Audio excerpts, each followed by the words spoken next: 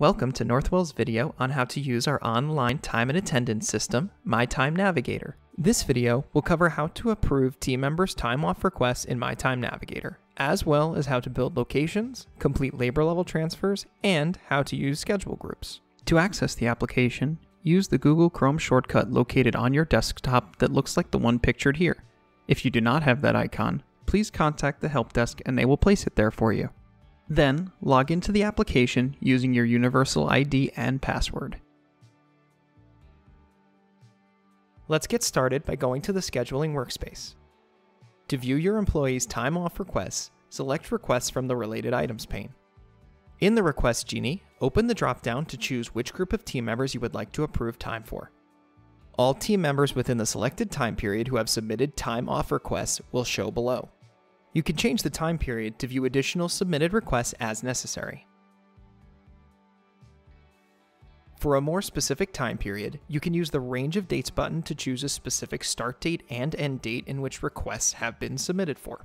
When evaluating the days your team members have requested off, you can see the date the request was submitted, the team member that has submitted the request, the start and end date of the request. Note that if the date is the same, that indicates a single day off was requested, the status of the request, such as submitted or approved, the pay code the team member would like to use, as well as the seniority date of the team member, if this is important for deciding who receives days off first. Take note that you can sort on the header bar by clicking on the header you want to reorganize the chart by. For example, this can help you figure out who may have submitted a request first, as well as who is more senior in a department. If you would like to view more than just submitted requests, click the Submitted dropdown. You can choose any other status of request. A common choice is to select both Approved and Submitted. You can now more easily see when approving requests if you already have approved team members' time off on a specific day, and if you should approve or refuse any other pending requests. To approve or refuse a request, select your team member. Then choose Approve or Refuse. Select either Approve or Refuse again. The team member will then receive an automatic email confirmation of whether you chose to approve or refuse the request. The pay code selected will automatically be entered into the employee's schedule for payment. Now we're going to show you how to create a location and view daily coverage. A location will help you target a specific group of employees to view. In the Schedule Planner, open the Show field and click Select Locations. If there is anything in the selected portion of this screen, first, select Clear All. Otherwise, select the business unit the location you are looking for sits under. In our example, we are using LIJ. Select the corresponding division, service line, department, and job. Then click the arrow in the center of the screen to move over and finalize the selection. You'll now see your confirmed selection is in the selected square. To save this location so it is always available for you to use, select Save As, then enter the name you would like to save this location as and click Save.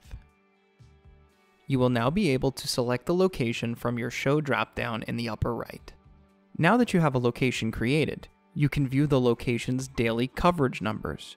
To do this, drag the multiple dashed line on the bottom of the screen up. Open the Span dropdown, then choose what span of time you would like to view coverage for.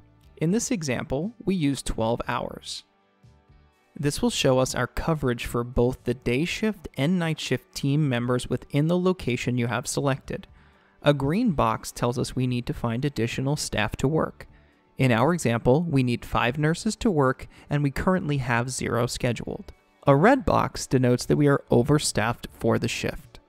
The Quick Actions toolbar has some neat features to help you with scheduling related tasks. You can use the Quick Actions to easily complete shift transfers, insert shift templates, quickly copy, paste, and delete shifts, as well as swap shifts between team members. Please review the guide in the description below to assist you with the Quick Actions toolbar. The Staffing Assistant can be used to help you fill open shifts that you need to cover within a location. It can help you locate available team members and even send custom text messaging to them requesting them to cover a specific open shift. For more details on the Staffing Assistant, check out our video in the description below. To transfer a team member's time to a different area, you will use an organizational map transfer. Simply double-click on a team member's shift on the Schedule Planner page, Click the drop-down arrow in the transfer column, then hit Search.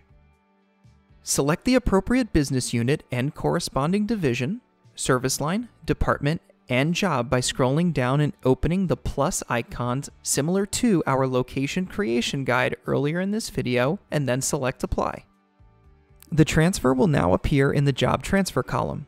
If this is an overtime shift, you will need to select the appropriate work rule and overtime reason code.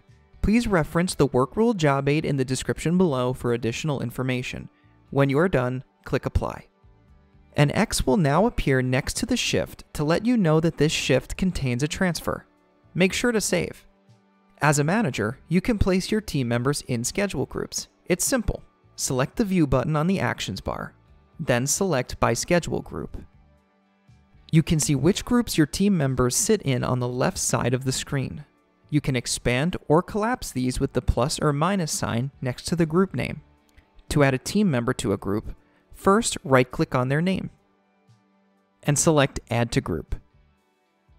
You can search for Schedule Group, select the one that's appropriate, and add the date you want them to begin showing in the group. Select Apply, and you will see the team member is now in the group. Make sure to save and you are all set.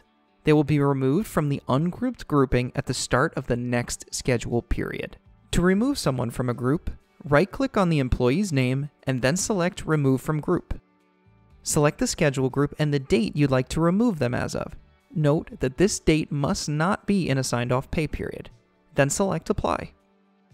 Make sure to save and they will be removed from the schedule group. That wraps up our guide to requests for time off and advanced scheduling for myTIME Navigator. Take a look at the description below to find links to more videos and resources. We hope you enjoy your time using myTIME Navigator. If you need further assistance, contact us at mytime@northwell.edu.